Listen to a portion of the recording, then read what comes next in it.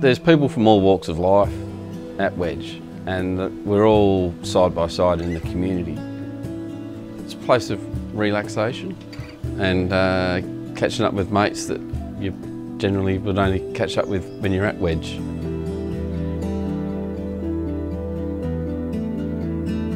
And it doesn't matter whether you're rich, you're poor, in between, or however it is, you just all become one happy family.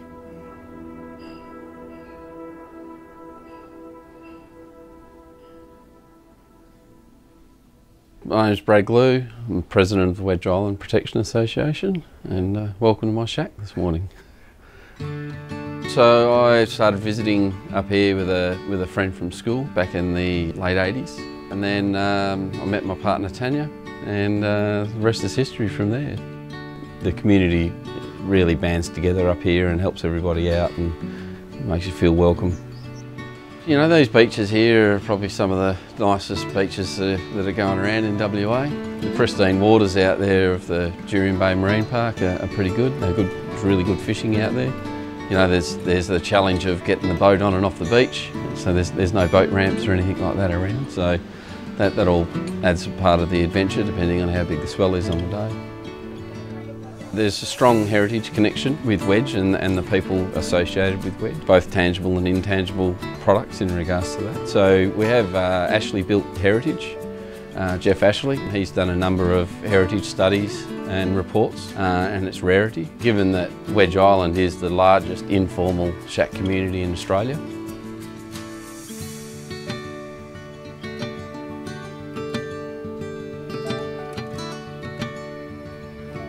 The first shacks were built here in the mid-40s, just from local farmers that would come down and holiday in the area and go to fish. So, you know, we have our own firefighting equipment here that has all been manufactured and maintained and built by the community, including a small fire truck that we've got here. We've got a number of utes, trailers and the like that's all maintained and serviced through here.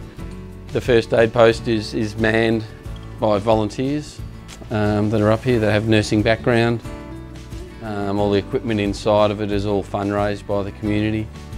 It's all sustainable power that runs that first aid shop through a 1 kilowatt solar system that's on the roof and down through to batteries and an inverter. You know, they're just some of the things that the community we've done over the years and we've funded, and we'll continue to fund those.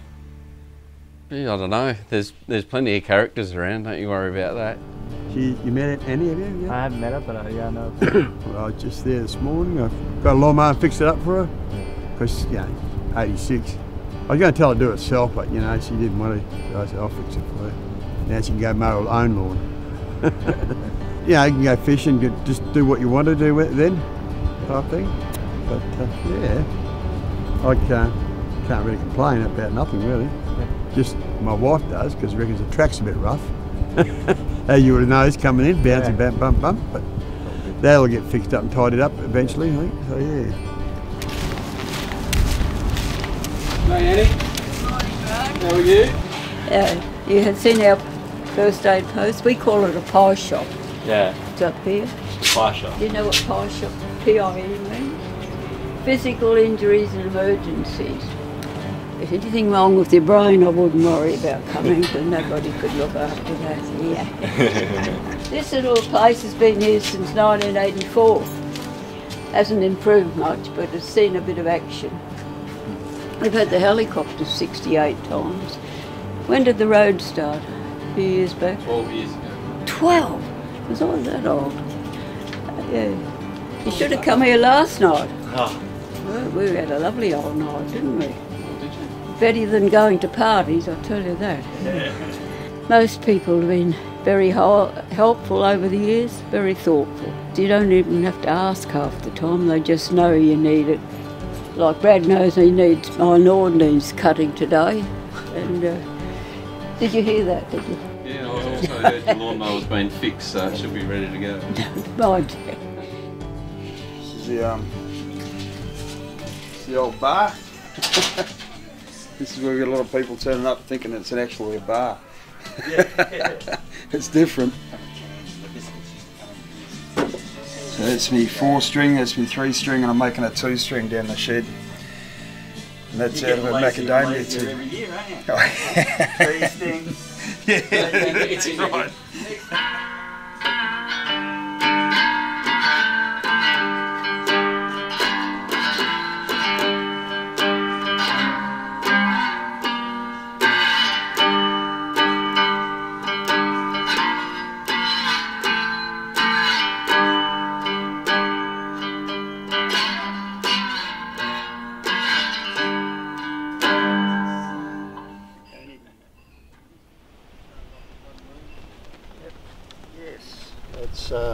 We're in severe straits now, I think. Well, I know. But we'll see. Won't we, Brad? We will. Yeah. Fight it out to the end, Noddy. The bitter end. No, somebody asked me today, are you getting out, you know, because there's blow coming. I said, where will I go? I've got nowhere to go.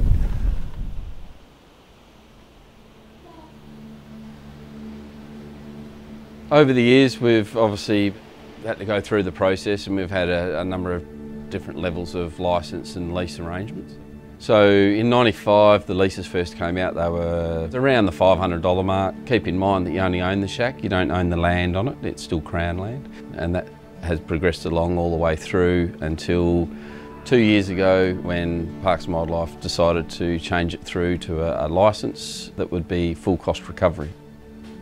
Through CPI, our fees did increase, and now it's quite apparent that they're using market forces to force out those people within the community that can't afford to keep hold of their shack. So,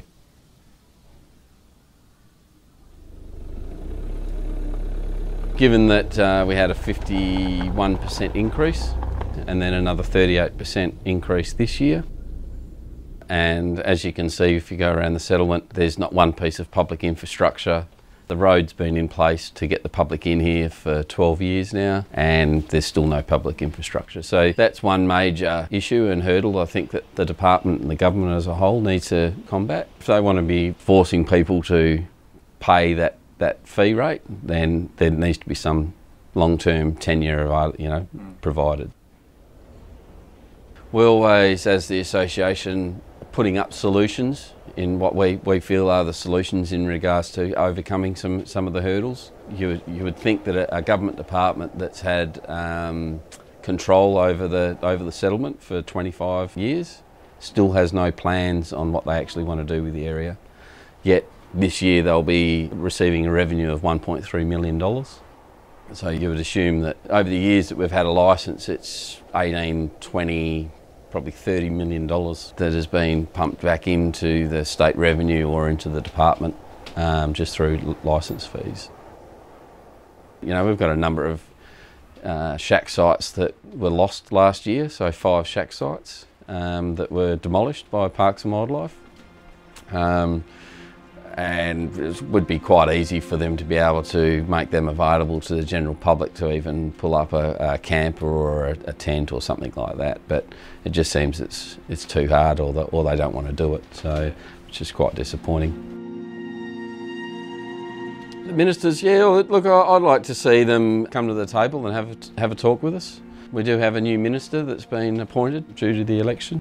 The previous minister didn't want to speak to us because they'd already been given the opinion by the department that we were hard to get along with, argumentative. All we're trying to do is put a solution forward for our community and for the rest of Western Australians to be able to enjoy the Wedge lifestyle, so without it all being taken away. The future, I think, for all West Australians would be able to continue to have access to this unique place. It'd be a damn shame to see it all disappear and slowly be eroded by the rules that have been put in place, or the no commitment that's being put in place by the government or the department. I think that would be a shame, because once history's gone, it's gone. You can't get it back. We're advocating fairly strongly in regards to trying to open up the area for general public to come in whether that's either through day use areas, camping areas, shack stay experience, all that sort of stuff, to be able to, so that everyone can actually get in and enjoy the place. So I'm pretty sure that if you had the opportunity, you know, there'd be plenty of people around town or around Perth or WA that would probably jump at the opportunity to be able to do that. Yeah, so for sure. I think that would be the ultimate game, to be able to, for our long-term tenure, and allow the public access into the area.